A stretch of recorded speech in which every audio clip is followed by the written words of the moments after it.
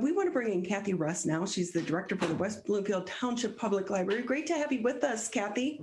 Hi, Ronnie. Thanks for having me. Great to be here. I'm sitting here thinking, like, what does it like to start a new job such as yours in the middle of a pandemic? Talk about challenges. Oh my goodness. Well, I think to start, it's difficult to change jobs anyway sometimes. And I had been at the Troy Library for 13 and a half years. So even just leaving a place where I'd been for such a long time to come to a new job was mentally kind of had to prepare for it. To do that in the midst of a pandemic, I love it here. It's the best decision I ever made. I'm so happy. I enjoyed Troy very much, but I'm really so happy to be here. Everybody has been wonderful to me. One of the challenges that I've had, though, is to meet people.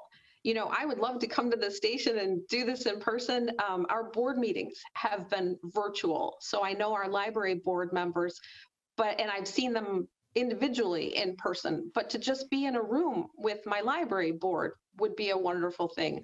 I haven't had the opportunity to meet as many people in the community as I would like just because of the pandemic. So I think just becoming familiar. I'm the type too, I want to know everything yesterday. And I want to know everybody yesterday. And I like always to know my community. I like to know my patrons. I like to know who I'm serving.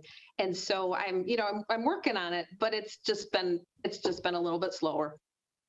So I remember first moving to the community. Anytime I moved, the first thing I would do is go get a library card. And so when I moved to this area and going to the West Bloomfield Library, it was like, oh my gosh, this isn't a library. This is like an escape, They have the fireplace with the magazines and, just all the research material that was available. And I will say at the time I was working in Toledo and then Lansing, checking out the audiobooks saved me. But what's it been? Are your doors still open right now? Are you on limited hours? How is that working? Okay, that's a great question. I appreciate it very much because if you pay attention to the news or the library scene, I guess some libraries are open, some libraries are not open, some libraries are on limited service, and I guess the thing for the viewers and listeners to know is we're not all doing the same thing. And there are reasons for that. It just depends on the community. Some communities have closed their libraries because of the case surge. And they feel it's safer to just do, say, curbside pickup.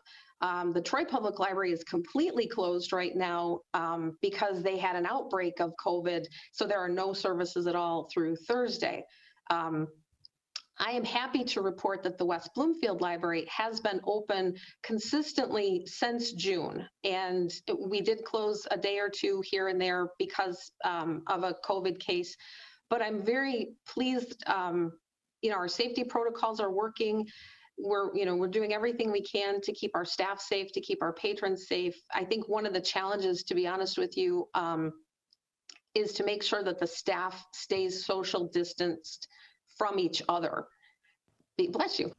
Because what you don't want is if a staff member comes down with COVID and then transmits that to their coworkers, and then if it takes out a department, then we would have to close. And so we tried as much as we can to protect against that. I think some of the challenges are that, with vaccinations, happening a lot more frequently and they're a lot more accessible, there is some desire on the part of the public to resume services as we did, 2 years ago, bring back programming, bring back the study rooms. We're not there yet. We're still asking people to limit their visits to about 45 minutes. We do allow people to use the computers for a 45-minute session. We're not, horrible timekeepers. If you stay 50 minutes or 55 minutes, we're not going to be upset by that. But we want to keep things moving so we don't encourage crowds, basically, in gatherings. So do you find that as you've been able to reopen, that the computer services are more in demand than what they were before? Or are people just coming in to kind of get out of the house? Because, there's nothing like going to the library and just walking along the aisles and looking at all the titles. it's a peaceful environment. It is a place, and I think it always has been a place where people go to escape. Read a magazine, read a newspaper, browse for books, find a portal to another world in an audio book or a movie. What we're seeing is people will come in, they will browse, but they will grab what they need and keep on going. The people who use the computers, we do have people who come in to use the computers, but not nearly to the volume that we used to. And I think a part of that is because over the last year, the people who used to come and use the computers on a regular basis have had to find other options. And so, whether they've purchased a computer at home for their home, or they're using a friend's, or I don't know. We do have people coming in to use the computers, but not nearly to the level we used to. But we do still have people coming in to browse. And I think it's so important to, you have to have human contact. Sometimes you need to get out of your house. And, even if it's talking to somebody behind plexiglass, you can still talk to another human being in a friendly and positive way. So with that, Cathy Russ with us here on the MegaCast. She's the director for the West Bloomfield Township Public Library. Talk to us a little bit about the e-system. I remember a few years ago, several years ago, checking out books through the ebook system. It seemed a little clunky back in the beginning, but I know things have changed. Are more and more people taking advantage of that service? Oh gosh, yes. And actually we have two platforms. One is called Cloud Library. The other one is called Overdrive/Libby. Overdrive is probably the clunkier of the two, but the advantage to Overdrive is that it does work with your Kindle. The Cloud Library does not. So whatever your device is, we have something for you. And what we have even more is useful, our librarians who can help you learn how to do that if you don't know how to do that, and make it really, really, really easy for you. And just to throw a couple statistics at you, if you don't mind, our overall circulation for ebooks is up 46% over last year.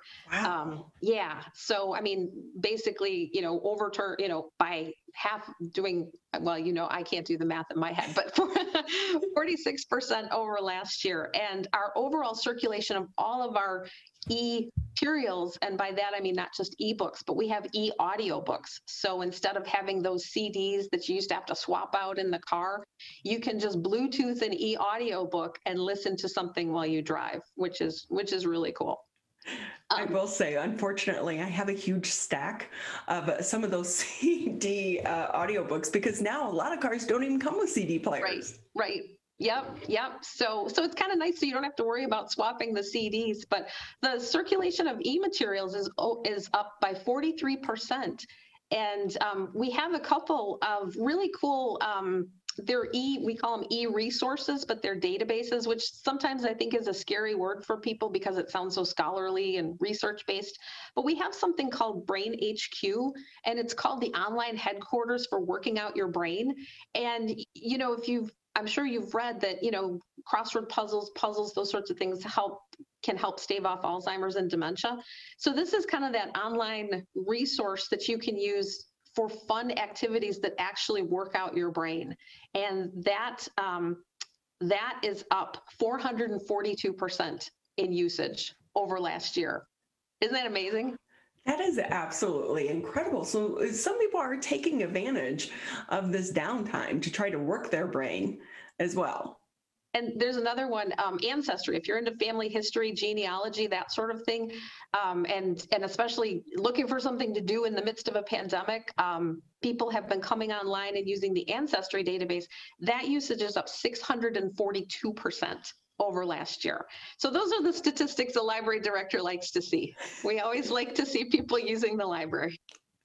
So they're using it, but they're using it in a different way. Yes. So going forward, how do you think that could shape how you manage the library for the next 6 months, maybe the next year? That's a great question. And I think that is a question that all library directors are I don't want to say struggling with, because it's not a struggle, but we're all thinking about it, because I think people who have used the e-resources during the pandemic, I don't know that they would stop using them once things go back to normal. They're easy, they're fun, they're not scary, they're not intimidating. So I do expect a heavy usage of e-resources to continue, and we will continue to allocate money in the budget to those resources, to keep a really robust collection of ebooks and e-audio books. We still want to give love to the print, though, and the DVDs, because I believe very strongly the library should have something for everyone. And, not everybody's into the E, and that's okay. So it's going to be a balance, and it's going to be, we'll have to watch very carefully to see where the usage is, but I promise you, we will continue to have something for everybody. So DVDs are a little bit easier to stock and store than VHS tapes. Oh, yeah. Yeah. No more VHS tapes. With that, if we could talk a little bit about children's programming, because we know the library really is at the heart of so many families for their kids. Mm-hmm. And the young kids, that's where you went to really grow your passion for reading. And so many of the programs, do you anticipate them coming back anytime soon, which is hard to say because we're still in the middle of a surge here in Michigan? Right. And that's and I really appreciate that question. That's what's hard. When we plan our summer programs, this is the time we plan. We usually plan March and April for our summer reading program. It's not easy to do because we are in the middle of this surge. And what we're not able to do right now is allow people to gather. For an indoor program, our limit is 25 people. I don't have a space to even have 25 people because I've got staff in some of our program rooms because of social distancing. So I don't have a space to allow an in-person program. And if we did, it would be very limited in number. And at a certain point, for example, in one of our youth program rooms, if we can only have 8 people in the program, and if the demand would be 100 people, do we really want to upset 92 people because they can't get in? What we're looking at for the summer is some alternative programming, to see what we can do outside. The Parks Department does a really fantastic job of programming for outdoor activities, and we're looking to partner with them. They've been very receptive to that and to see how we can work together on some of those things.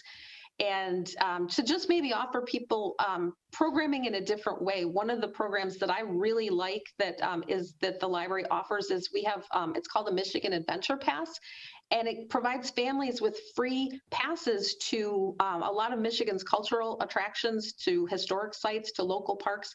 And this year, the Metro Parks is getting in on that. So we'll have free passes to the Metro Parks. Oh, that is so fun. What a great thing to be able to offer to the community. Yeah, so it's a little bit different, but it's something to do. What about the book sale? Oh, actually, I have a meeting with the Friends of the Library this afternoon, and I hope that we talk about that because I'm hoping maybe we could do an outdoor book sale this summer. I would always go on the last day because it was like, fill up the paper bag for $5. Yep. And just so people know, a lot of times you buy a lot of the books, and I would donate them to the homeless because they always need books. They're looking for ways to escape. And so if you can go down and get a huge bag of books for $5, what a gift. Oh, that's wonderful. That's really wonderful. Well, I can tell you, I have at least 2 huge boxes of books in my house that I'm looking to donate somewhere like everybody else. So that's a great idea. They always enjoy it. Even if, when you're out driving around, I keep some in my car and hand them out. Cathy Russ with us. She's the director for the West Bloomfield Township Public Library. We so appreciate your time. Anything maybe I didn't ask that you want to add before we say goodbye? I guess just if people want to, stay tuned and, as things improve in the state of Michigan, we will look to, try to open up at the library as much as we can. But I appreciate everybody's patience because truly the desire is to keep everybody safe, staff and patrons. And I think Portia said this, we're all in it together and we will get there. We will. So thanks for the opportunity though, Ronnie, to talk about all the great things at the library. Well, we love having you. And I will say, just think how easy the next year is going to be on your job. I'm just looking forward to seeing what West Bloomfield Library is like normal. Right now, this is normal, and I don't like this normal. We are all with you on that one. Cathy, so appreciate your time. Thank you again for taking time out of your day to be with us. Thanks a lot, Ronnie. I'll see you next time.